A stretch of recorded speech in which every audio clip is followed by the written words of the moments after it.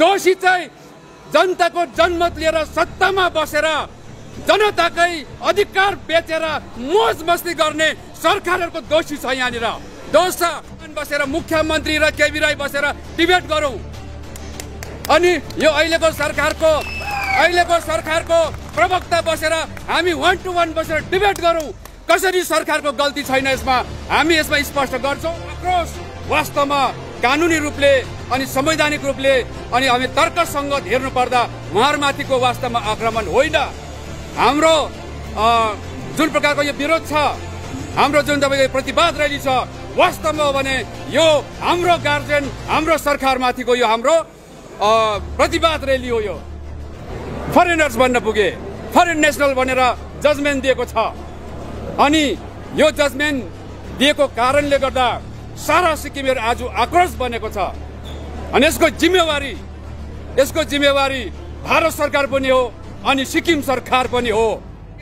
सिक्किम सरकारको आज कमजोरीको कारणले गर्दा सिक्किम सरकारले आज सारा सिक्किमे नेपाली भाषी प्रति आज जुन प्रकारको इमानदारी नदेखाउँदा संवेदनशील नहुँदाखेरि आज यो खालको आज फैसला आएको छ अनि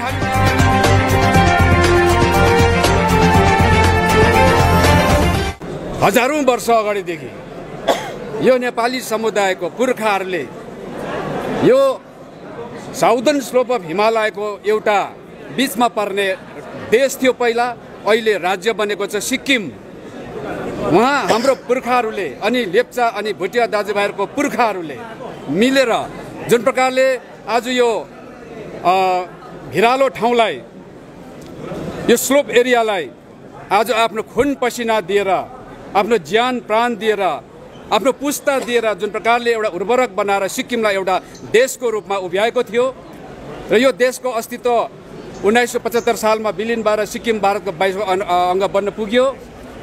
त्यसले गर्दाखेरि हामी भारतीय नागरिक बन्यौं तर आज हामीले देश दियौं माटो दियौं हाम्रो सोभरेन्टी दियौं त्यो पनि हाम्रो हातले रेफरेन्डममा हाम्रो जनमत दिएर हामीले भारत सरकारलाई आफ्नो आमाको अस्तित्व बुझायौं।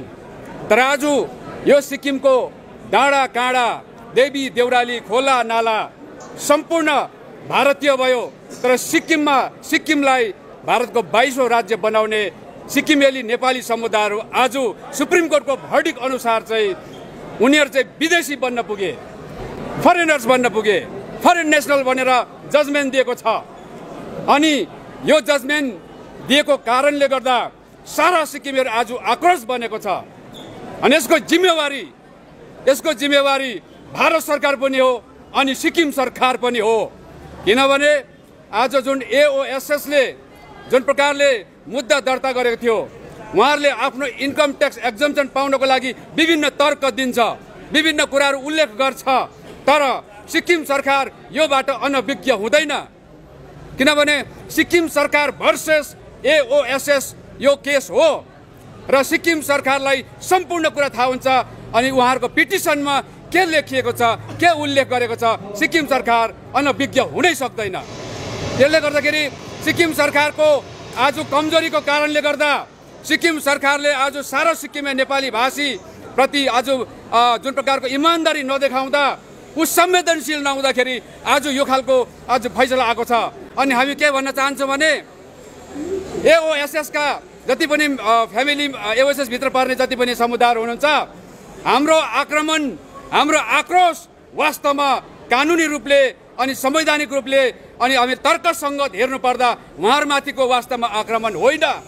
हाम्रो जुन प्रकारको यो विरोध छ हाम्रो जुन तपाईको प्रतिवाद रैली छ वास्तवमा हो भने यो हाम्रो गार्जियन हाम्रो सरकारमाथिको यो हाम्रो प्रतिवाद रैली हो। यो त्यसकारण सरकारले अति शीघ्र जो अहिले ज्याक को प्रेसिडेन्टले यहाँ घोषणा गर्नुहुन्छ होला त्यो अनुसार सिक्किम सरकारले अति शीघ्र अति चाँडै इमर्जेन्सी एसेम्ब्ली लगाएर चाहिँ यो नेपालीहरूलाई जुन प्रकारले विदेशीको कलंक दिएको छ यसलाई हटाउनु पर्छ अनि हटाउनु मात्र हैन सिक्किमको नेपाली भाषीहरू हजारौं वर्षदेखि यहाँ बसेको यहाँको ओरिजिनल इन्डिजिनियस यहाँको इन्हेबिटेन्ट्स हो भनेर एसेम्ब्लीमा उहाँहरूले रेजोल्युसन पास गरेर अनि उहाँहरूले ग्याजेट नोटिफिकेसन निकालेर भारत सरकारलाई पनि बुझाउनु पर्छ। यदि रिभ्यू पिटिसन बुझाउने भने सरकारले यो नोटिफिकेसन जुन उहाँले पास गर्नुहुन्छ, उहाँले के अरे जारी गर्नुहुन्छ, यो यो यो लगाएर यो एनेक्जरमा यो दिएर यो आधार दिएर चाहिँ उहाँहरूले रिभ्यू पिटिसन गरेको हुनुपर्छ, ताकि यहाँदेखि उसो सिक्किमे नेपाली भाषीहरू आफ्नै भूमिमा आफ्नै माटोमा आफ्नो छोराछोरी आउने भावी पिँढी समेत यहाँनिर चाहिँ विदेशी भएर कसैको सिक्किमदेखि बाहिरको मानिसहरूको दास भएर बस्नु नपरोस्, यति नै भन्न चाहन्छु म। अनि आजको र्याली चाहिँ यो सिक्किम सरकार पनि यसमा दोषी छ भन्नु पनि सिक्किम सरकारको प्रतिनिधि पनि आज यहाँ चाहिँ यसमा यसले के बुझाउँछ? सिक्किम सरकारको तर्फबाट जति पनि उहाँहरूको जिम्मेवार व्यक्तिहरू विभिन्न पदमा रहनुभएका व्यक्तिहरू जो यहाँ हुनुहुन्छ, म यहाँबाट यो सन्देश दिन चाहन्छु हाम्रो पत्रकार मित्रहरूको माध्यमबाट, विभिन्न मिडियाको माध्यमबाट। आज तपाईँहरू यहाँ देख्दैछौँ, हामी केही पदमा रहनुभएको कोही प्रवक्ताहरू, कोही एमएलए विधायकहरू देख्दैछौँ, हामी बिजेपीको पनि देख्दैछौँ। हामी वास्तवमा तपाईँहरूले आज जुन यो सोलिडारिटी हाम्रो यो प्रतिवाद र्यालीमा जुन सहभागिता देखाउनु भएको छ, ठिक छ, हामी सबैको लागि हो यो। तर तपाईँहरूको दोष छ यसमा चाहिँ। तपाईँहरू हामी निर्दोष छ भन्नै पाउनु न तपाईँहरूले। तपाईँहरू दोषी छैन भने हामी 1-to-1 बसेर मुख्यमन्त्री र केबी राई बसेर डिबेट गरौँ। अनि यो अहिलेको सरकारको प्रवक्ता बसेर हामी 1-to-1 बसेर डिबेट गरौँ, कसरी सरकारको गल्ती छैन यसमा हामी यसमा स्पष्ट गर्छौँ। अनि प्रिभियस गभर्मेन्टले पनि रोपेको बिउ हो यो।